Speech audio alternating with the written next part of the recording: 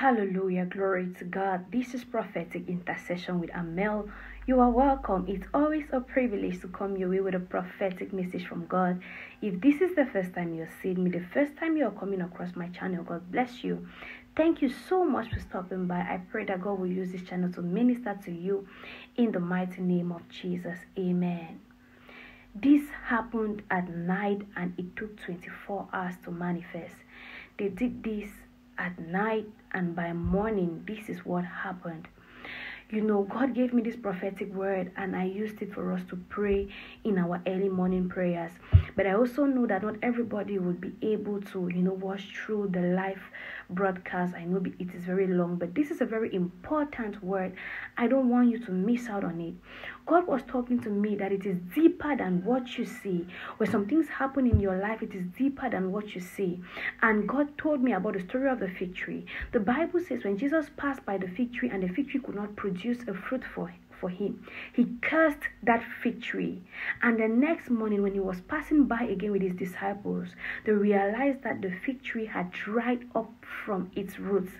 Now people who knew the fig tree, who used to pass by the fig tree, who did not know what happened, will not know that it was cursed from its roots. And God says I should pray for somebody because you're going through something right now and you think it is superficial, whereas it is rooted deeply in evil. God says I should pray and curse that challenge from its roots, and it is going to dry off and you will see it no more.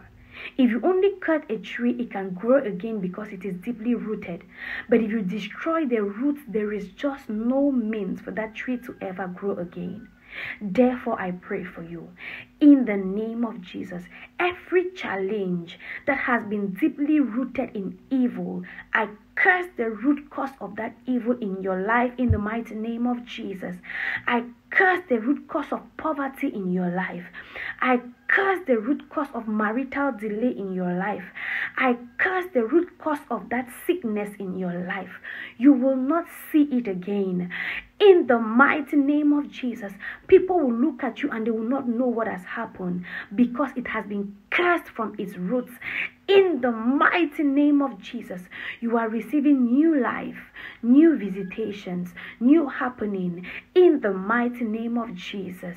If you believe these prophetic prayers, you've got to anchor your faith in it and you've got to start thanking God like He has already done it. This is an extension of our live session prayers to you. If you receive it, it is happening in your life in the mighty name of Jesus. May the Lord bless you and keep you, cause His face to shine upon you.